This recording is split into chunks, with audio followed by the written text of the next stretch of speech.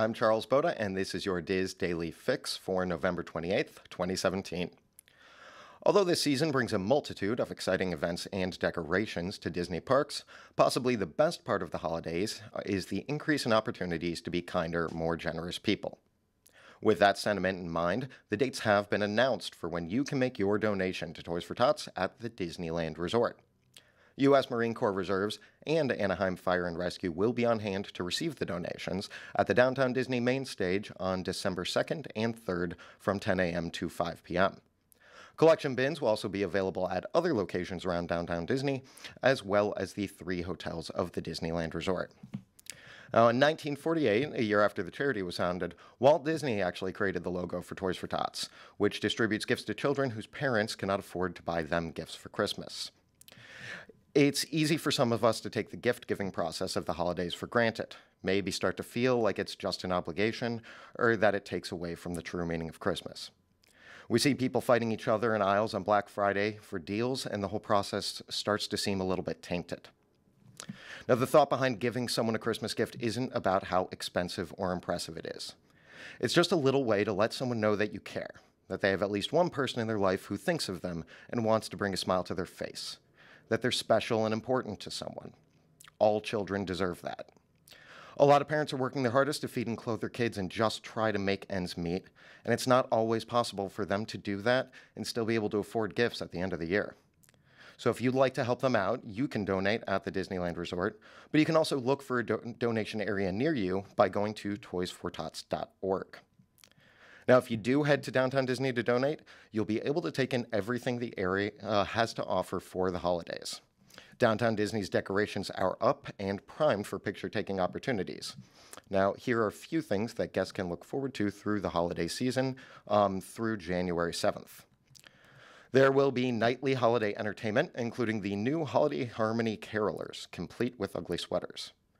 Breakfast with Santa at Catal Restaurant that includes a family-style breakfast and a teddy bear from Build-A-Bear Workshop for the kids. Catal is hosting Santa on December 16th, 21st, and 22nd. Build-A-Bear Workshop is featuring Santa's reindeer during the holidays, and young guests can make their own stuffed reindeer and dress it in the perfect Christmas outfit. Check out the Mickey and Minnie Love Icon charms at Pandora Jewelry, and while supplies last, they are throwing in a free Disney clutch. And lastly, Haagen-Dazs has a holiday sundae featuring peppermint bark ice cream, hot fudge, and Oreos, topped with whipped cream and candy pieces. Now, lastly, Epcot's Mexico Pavilion has something special coming up centered around the newest Disney Pixar film.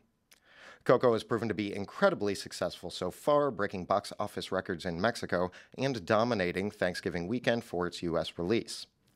Epcot's Mexico Pavilion has already debuted a new Coco-inspired mariachi group, El Mariachi Coco de Santa Cecilia, and now they have another musical installment in the works. Sometime later this season, a new musical experience will be added to the Mexican Folk Art Gallery, which currently displays a collection of Dia de Muertos artwork. The interactive exhibit will showcase various scenes from the blockbuster hit using festive dioramas. Now, a lot of the new concept art that's been making the rounds regarding the construction renovations of Walt Disney World resorts has spurred one of our contributors to ask an important question. Take a look at today's featured article, Is the Disney Being Lost in Walt Disney World Resort Hotels? That's by Philip Schoen. You could ask yourself exactly what makes a Disney Resort Hotel actually Disney for you. Over on the Theme Parks Attractions and Strategies Forum, there's a trending thread that was started by poster Cindy Lou, who has a Walt Disney World trip planned for June of 2018. In the thread, she expresses her concerns about being at Disney's Hollywood Studios during the time where Toy Story Land will open and how that might impact her plans. Now, she asked advice from posters who were visiting Pandora, the world of Avatar, when it first opened, and others are jumping in to share their strategies and exactly what was successful. Look for the thread entitled, I Dread the Thought of Toy Story Opening Days, and join in on the discussion yourself. Now, remember to join us today at 1 for the Diz Unplugged Walt Disney World edition, where all the major news, stories, and topics will be discussed. You can check that out on DizUnplugged.com at 1 p.m. today. For the weather today, guests in Orlando will have a partly sunny day with a high of 79 and a low of 66, and those in Anaheim will have the same, but with a high reaching 77 and a low down to 50. For information on everything I've mentioned, go to wdwinfo.com/dailyfix, and that'll be it for me today. But join us again tomorrow for another installment of your DIS Daily Fix.